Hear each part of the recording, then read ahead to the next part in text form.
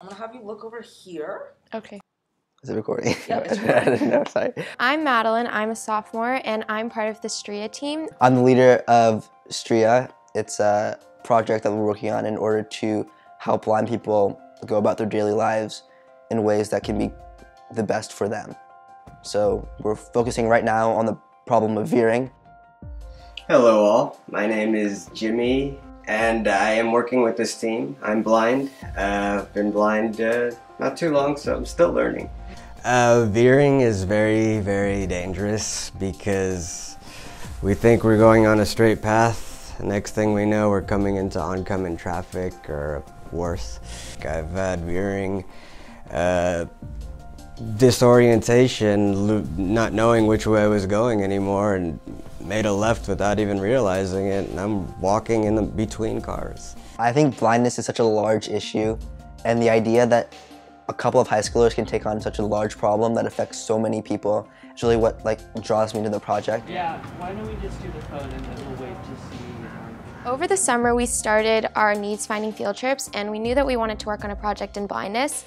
So we visited the Vista Center for the Blind just to kind of get an overall understanding of blindness and what key needs blind people have today are. Then after we had a long list of needs, we all kind of got together and picked one need that we really wanted to focus on, where we didn't see a lot of advances in technology for that need in the present day, and that was veering. And even though there's 14 people, it's almost like a small startup, but we're really able to share ideas and really grow in as designers and as people in terms of creating a really quality product that is aesthetically beautiful for blind users.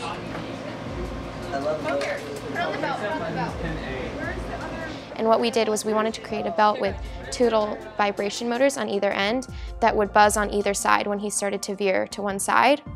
And so we started just really simple by creating belts out of cardboard and testing the idea of how would a belt work. Does it provide some sort of sense of safety and comfort? We learned how to code using Arduino, and we learned how to, if you just hit a button, how to make something buzz. And then we kind of combined the belt and the Arduino to make a belt that had 2 little vibration motors attached to it. And we started with just giving the belt to our user Jimmy, and he would start walking, and we had 2 little buttons that we would press when he started to veer, just to see, does buzzing help someone fix their veering?